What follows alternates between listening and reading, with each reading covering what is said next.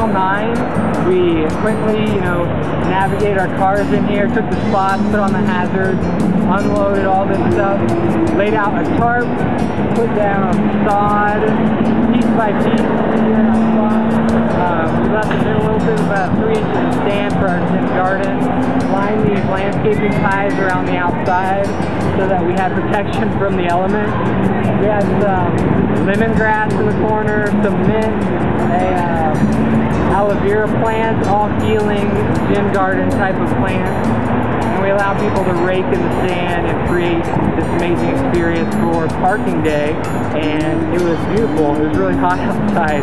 And we had a great spot, and we're excited to do it again next year. We have had a lot of curiosity, a lot of heads turning, whether they're walking or driving by. And people are concerned for our safety here on the street, but we've gotten used to it. The best day I've ever had at work.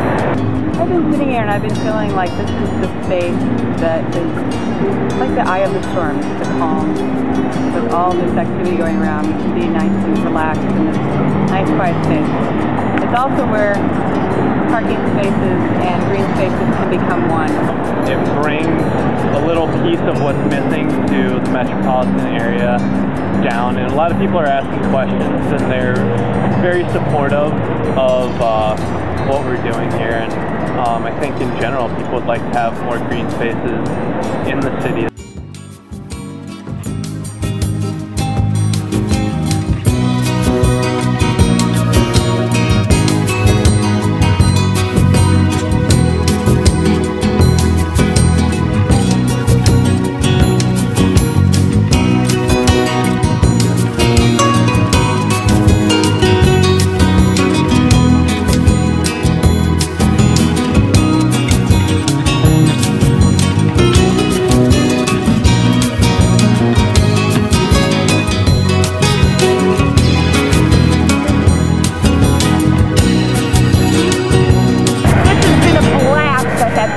With the Zen garden, it felt so free, thanks to the break from my concrete day.